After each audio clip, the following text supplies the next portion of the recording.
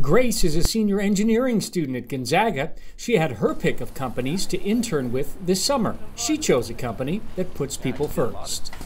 The people first company values showed up because everyone, even after the first 2 weeks of meetings, seemed to know my name. At the Knife River Pre-Stress Yard in Spokane, Grace found the building blocks for her future. Seeing how a product is built from start to finish is really neat. This is what the finish looked like for Grace and the other interns on her team. So today we're presenting, giving a final presentation wrap-up of what us as interns did for the summer. Their findings? The cooling effect of shadows and the surprising influence on the girders that support bridges. So for anyone considering an internship with Knife River, it's a great way to see a ton of different aspects of this construction field.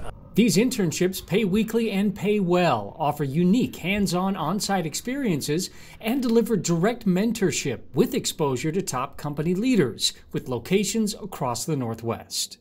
It's a great way to see a lot, to learn a lot, and get to know a lot of very experienced people.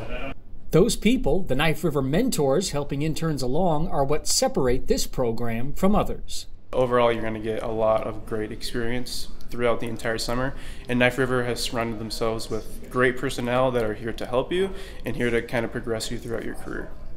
An intern passport with checkpoints and progress tracking for the intern and mentor makes sure time on the job is time well spent, and a summer at Knife River is a summer moving forward.